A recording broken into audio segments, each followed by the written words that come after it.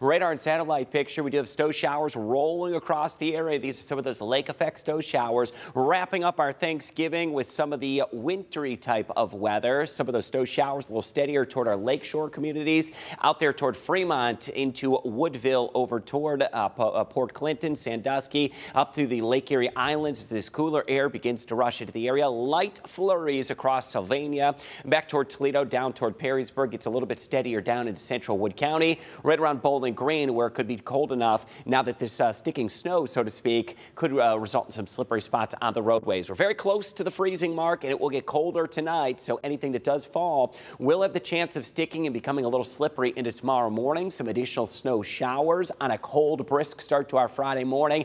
You can count on it being in the upper 20s, but wind chills much of the day in the upper teens and lower 20s. It is going to be a cold afternoon, some occasional snow showers, and again, those are going to be drifting more so southern Michigan into extreme northern Ohio. Minor accumulations will be possible, with winds gusting up to about 30 miles per hour. And into Saturday, it is going to stay downright cold into the weekend ahead. Now, how much snow are we looking at? It's not going to be much, less than an inch for most of the area. Could get 1 to 2 inches across southern Michigan. That's Hillsdale, Lenawee, and Monroe County. For much of northwest Ohio, it's a ½ inch or less, including the Toledo Metro down into Wood County. Where the broader, bigger snows are going to be, heavy lake effect snow is really going to be kicking eastern Ohio. We're looking over toward Lake and Ashtabula counties. They're under lake effect snow warnings, where I think by the end of the weekend they could get 2 to 3 feet of snow. So I want you to be extra cautious if you're traveling east of Cleveland.